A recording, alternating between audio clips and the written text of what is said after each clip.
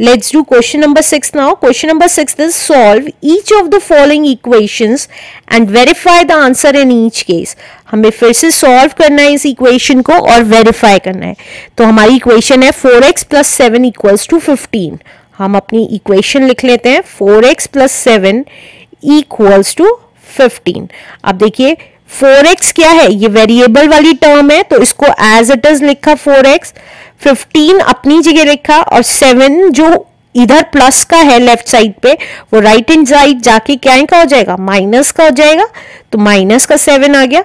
तो 4x कितने के इक्वल आ गया, 15 में से 7 गया 8. तो x किसके इक्वल आ गया, 8 में अपॉन में चला गया 4. क्यों, क्योंकि देखिए 4 और x की मल्टीप्लाई है. आपने मेरी पास्ट एक्सरसाइजेस देखी होंगी तो मैंने आपको बता रखा है इन दोनों के बीच में कोई साइन नहीं है तो इसका मतलब मल्टीप्लिकेशन है. तो जब मल्टीप्लाई होता है लेफ्ट साइड पे तो राइट हैंड साइड पे जाके डिवाइड का हो जाता है. तो हम 4 से डिवाइड करेंगे 8 को तो ये कितना आ गया, 4 × 2 = 8. तो x की वैल्यू कितनी आ गई, 2. अब हमें वेरीफाई करना है कि जो हमने x की वैल्यू 2 निकाली है क्या वो करेक्ट है कि नहीं है. तो हमने अपनी इक्वेशन लिख दी और उसका लेफ्ट साइड उतार लिया. लेफ्ट हैंड साइड जो कि है हमारा 4x + 7. तो x की वैल्यू कितनी आ गई, 2 + 7. तो ये कितना आ गया, 4 × 2 = 8 + 7. 8 + 7 = 15. तो देखिए हमारा लेफ्ट साइड 15 के इक्वल आ गया और राइट हैंड साइड भी 15 ही था. तो हम कह सकते हैं कि हमारी left hand side right hand side के इक्वल है answer. Let's do question number 7th of exercise 9b, that is linear equation one variable. Question number 7th is solve each of the following equation. हमें solve करना है और verify करना है कि जो हम value निकाल रहे हैं वो ठीक है कि नहीं है. तो चलिए अपनी equation लिख लेते हैं. x/5 = 12. तो हमने अपनी equation लिख ली x/5 = 12. अब मैंने आपको बताया था वेरिएबल अपनी जगह रहता है लेकिन जो भी चीज लेफ्ट साइड पे इक्वल टू के डिवाइड में दूसरी साइड मल्टीप्लाई की हो जाती है. तो 5 इधर जाके काहे का हो जाएगा, मल्टीप्लाई का, क्योंकि इधर लेफ्ट साइड में डिवाइड का था तो मल्टीप्लाइड बाय 5. तो x कितना आ गया, 12 × 5 = 60 होता है. तो हमारी x की वैल्यू 60 आ गई. अब वेरीफाई करना है हमें कि हमने ये जो वैल्यू निकाली है वो ठीक है कि नहीं है. तो हमें कैसे वेरीफाई करेंगे, हम अपनी लेफ्ट हैंड साइड ले लेंगे. तो लेफ्ट हैंड साइड थी हमारी x / 5. तो x हमारा 60 निकल के आया, डिवाइड किया 5 से.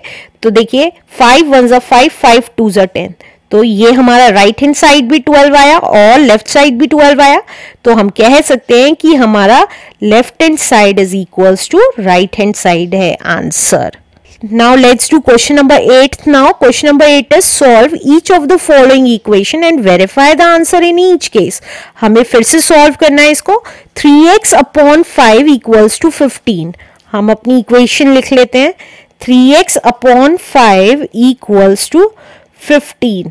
तो देखिए मैंने आपको बताया था इक्वल टू के लेफ्ट साइड में जो डिवाइड में होता है वो मल्टीप्लिकेशन में चला जाता है राइट हैंड साइड पे और जो मल्टीप्लाई में होता है वो डिवाइड में आ जाता है. तो देखिए सबसे पहले मैंने वेरिएबल वाली टर्म एज इट इज लिखी और हमने 15 एज इट इज लिखा और ये 5 डिवाइड में था, इधर जाके मल्टीप्लाई का हो गया. तो इसको क्या लिख सकते हैं, 3x = 15 × 5 = 75, राइट. अब x कितना आ जाएगा, देखिए यहाँ पे 3 और x की मल्टीप्लाई है तो 3 लेफ्ट साइड से राइट हैंड साइड जाएगा तो डिवाइड का हो जाएगा. तो 75 / 3. तो ये कितना आ गया x की वैल्यू, x की वैल्यू आ गई 3 × 2 = 6 and 3 × 5 = 15. अब हमें वेरीफाई करना है कि जो हमने निकाली है वैल्यू वो ठीक है कि नहीं है. तो हमारी इक्वेशन थी 3x/5 = 15. तो लेफ्ट हैंड साइड लिख लेते हैं इसकी. लेफ्ट साइड दे रखी है 3x/5. तो देखिए x की जगह 25 लिख देती हूँ अपॉन 5. तो ये देखिए 5 × 1 = 5, 5 × 5 = 25. तो ये कितना आ गया, 3 × 5 दैट इज 15. और हमारी राइट हैंड साइड भी कितनी थी, 15. तो हम कह सकते हैं left hand side is equals to right hand side answer.